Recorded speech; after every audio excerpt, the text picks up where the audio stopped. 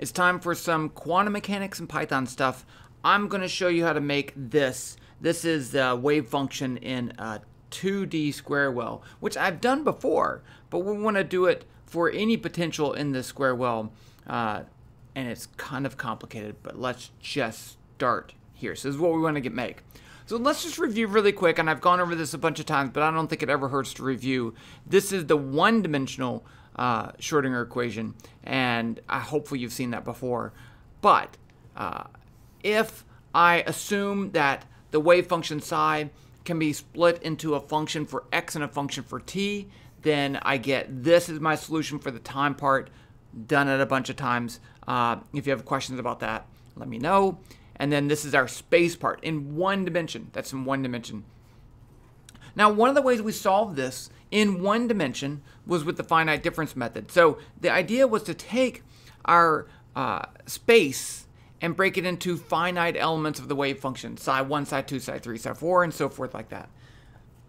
With that, we can define the derivative, the second derivative, with finite difference. And I've gone through this before, so I'm going through it quickly. Basically, the first derivative, we just take the slope between these 2 points, and then the second derivative is the slope of the slope, and we get this very important thing. The second derivative at the ith element depends on the element before it, the element, and the after it, and the element before it. Now, one thing you'll notice, 1, -2, 1 is important.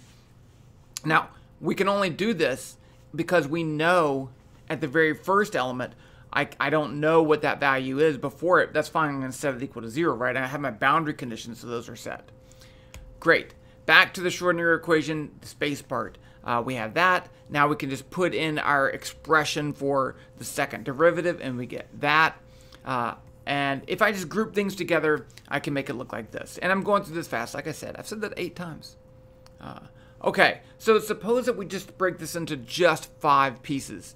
And so I'm going to set psi 0, and I'm going to set psi 4, both at 0. So I only have to deal with these 3. I get the following 3 equations using the finite difference method. First, for the first one, I get psi 0, psi 1, psi 2, and I can write it this way because psi 0 is actually 0, right? We already said that. So it doesn't really matter, that term right there. And then I get those 3 equations right there.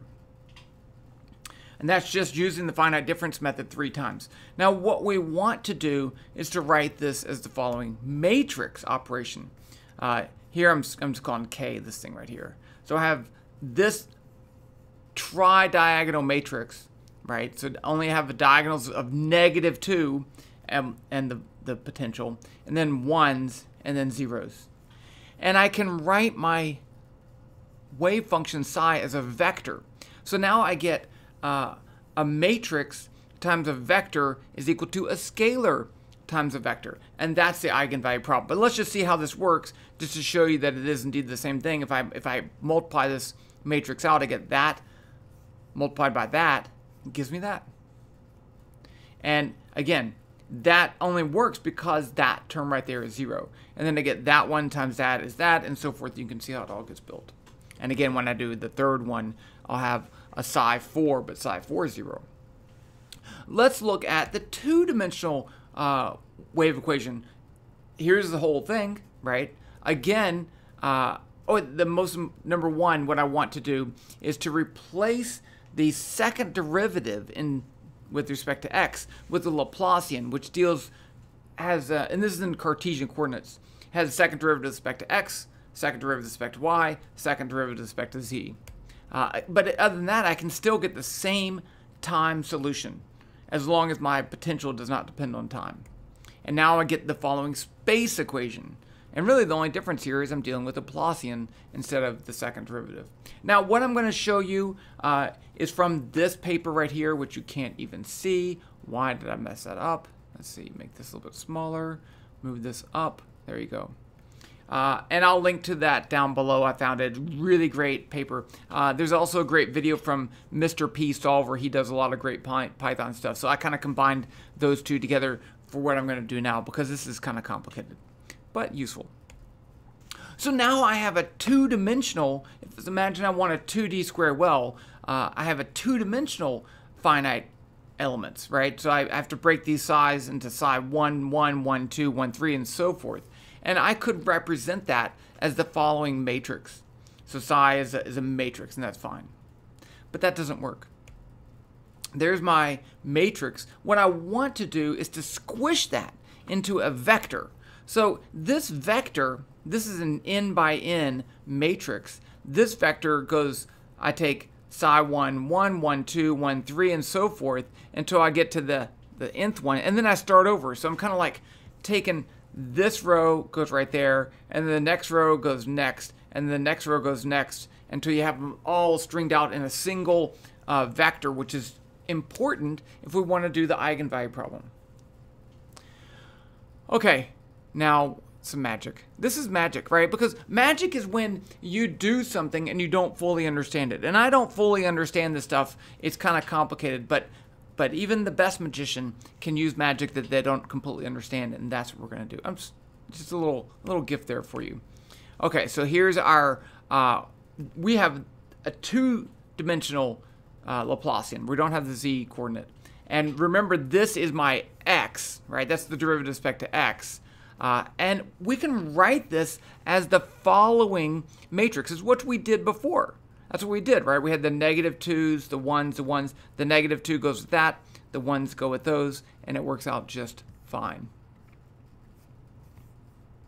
But we want to represent this as this weird combination of matrices, right? Because we have both an x and a y. So this is going to be the derivative for x. That's the derivative for y, and this is called the Kronecker sum. I think I don't fully understand it. And then we can write these dxx and dyy's as the following. So this is, and this gets. I told you it's magic, so you don't have to get mad. I already told you it's magic.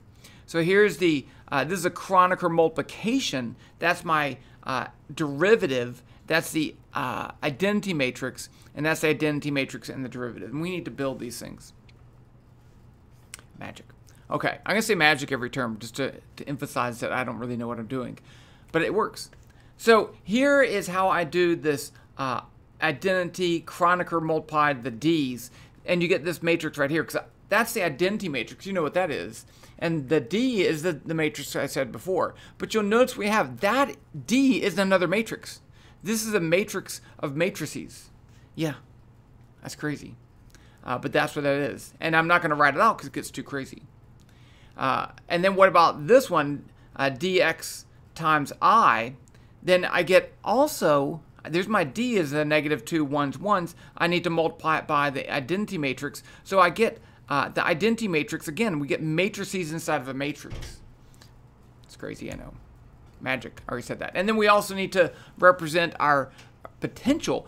Our potential, we have our potential energy at different points, V1, 1, 1, 2, and so forth. And I'm again going to stretch it out as a one-dimensional thing along the diagonal. And if you put all that together, we get this. This is our new Schrodinger equation as a finite difference. And we have these weird Kronecker sums and the weird matrices. But it doesn't matter because, remember, that's a one-dimensional, well, not one-dimensional. That's a list, a vector. That's a vector. That's a matrix. So I can do the eigenvalue problem again, and that's the important point. Okay, a bunch of stuff. So let's review. We're going to represent the wave function as finite elements in 2D space. Psi I, j, whatever you want to call it. We changed the Laplacian to a finite difference 2. I changed that to 2. It didn't change.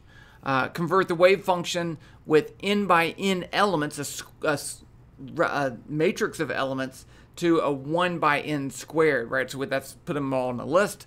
Convert the potential into a list, and then create the Hamiltonian matrix. And that is an n squared by n squared, right? Because we have a matrix inside of a matrix. So it gets kind of big. And then solve the eigenvalue problem. Now let's do the Python stuff. This is the first part. Again, I don't understand everything here. I understand NumPy. This scipy.sparse, that both of those, that's for dealing with matrices that have a lot of zeros in there. Because imagine that I have 100 by 100, or n is 100.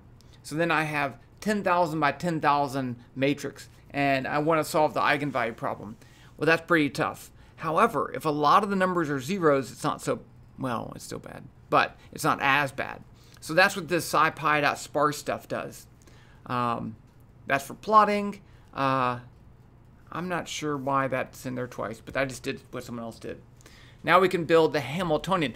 This part, I don't know what I'm doing. But it doesn't matter, because once we build that, the only thing that we're going to change are our space values and our potential. So np.1 just makes a list of ones. This is my one of my diagonals, right? Because that's the 1, -2, 1. That's what that's doing. That's that D. And then it's just a sparse thing with, I don't even know what I'm doing here. I'm just pretending like I know what I'm doing. Here's the total Hamiltonian. There's the kinetic energy, negative h bar squared over 2m. And this is the Kronecker sum of D and D. That's exactly what we had. And then U is just that, this. V.reshape takes my V values and makes it into a single list. And then there's my H. Okay, now here's the magic. Here's the eigenvalue problem. And this is for sparse. That's what the S is for, I think. And I'm going to use the matrix H. I'm going to get 10 terms. You don't want to get all of them, right? Because if I have 100 by 100, that's 10,000 is too big. And then I'm not sure with this which SM equals. But I'm going to have 2 answers. I'm going to have the energy values, and I'm going to have the eigenvalues. Now, with the eigenvalues, we still have a problem, right? Because I'm going to get this for my eigenvalues, and I need to switch it back to that. I need to go back to this matrix form so I can plot it. A grid, it's a mesh grid, really. And so here's a function to do that. It just, this eigenvalue.t, if I put in my n value, so n equals 1, 2, 3, 4, that will look at that element of the eigenvalues. And then this takes as a transpose and reshapes it as an n by n instead of a 1 by n squared. I do need to normalize it. So, and this may not be the best way, but I did it anyway. So I went through, you can do the NP sum, which is really nice, even in 2 dimensions. So this takes the absolute value of psi squared, the first one, dx dy, and I did solve for dx dy before. And then I make a new function psi1, which is just that function psi1 divided by the square root of a, and that does it. And then we're going to plot it.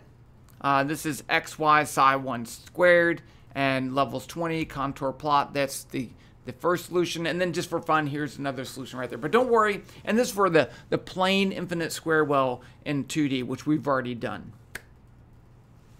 Okay, let's actually do this. Let's see if we can do this with a different potential. Okay, here's where I might be making a mistake. Let's see. I'm just going to copy this. And I'm going to go down here. Here is my, I'm doing this in Jupyter Notebook. Let's see, I need to move this over. Right there, that should be big enough. Okay, so I'm just importing all my stuff. Now I'm going to make a mesh grid of my X and Y values. And I have a video on mesh grids, but I'm not going to really type all this out because I don't want to. So I have 150 points. Let's do this one. Let's make it square, 1 by 1. And then I make my X values, my Y values. This is a mesh grid right there. And then I'm going to need dx and dy for the normalization. So I just take the first x minus the second x minus first x, and that's my dx. Let's just run that. Okay, now I need a potential. Let's do this first. Let's see. Where did I do this?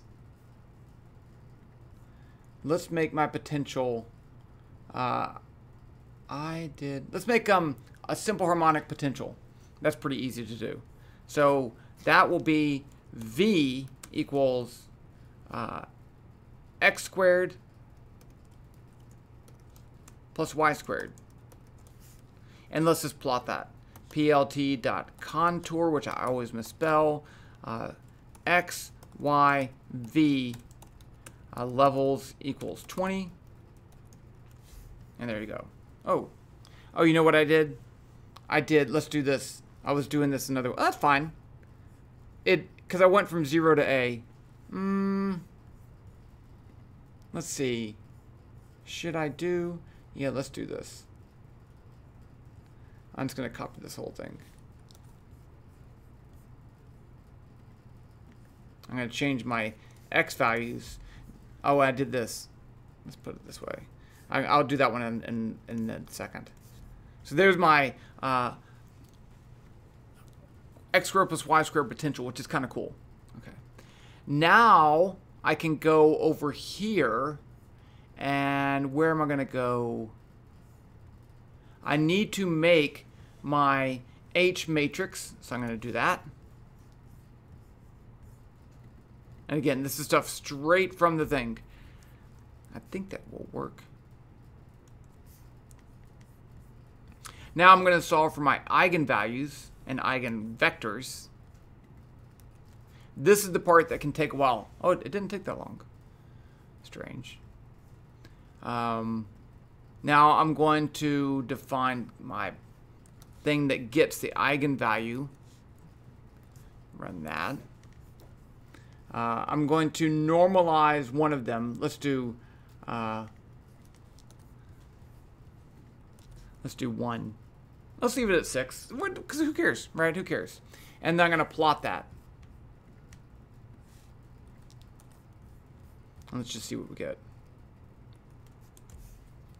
Okay. That's kind of cool. Not what I expect, but it is kind of interesting. Let's go change this to 1. 1. 1. 1. 1. You have to say it out loud. Okay. I'm not sure if that's what I expect. I think this is... Okay. That's fine. Let's go back and change this to our circular potential, which is kind of cool. We have a 1 by 1 box, right? What if it's a circle? And this, I don't know what I'm doing, as usual. So I'm going to take this off, and I'm going to comment out that one.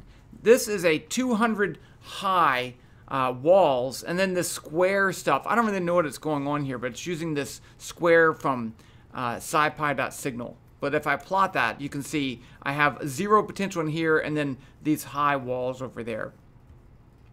Let's rebuild the matrix. Let's refine the eigenvalues. See, that one's taking longer. That I don't need to do, but I did it. And then let's do this. Okay. I'm surprised it didn't have like a circular color to it. Let's just change this to 5. 5. 5. 5. 5. Okay, there you go. Oh, maybe that's not really circular, but... Well, there you go. So we've done it. We've done some magic. We've done a 2D infinite square well with non-trivial potentials. Now, what I could do is use this, right? Once I know the eigenvalues, the eigenvectors, I could use that to build other solutions. I could start with some, random or set initial wave function and evolve it with time once I know those things, and I've done that before too. Okay, I had to make this video because I'm going to forget how to do this next time I want to do it, and so this video is for me. If you find it useful too, that's just a bonus. The end. I'll talk to you later.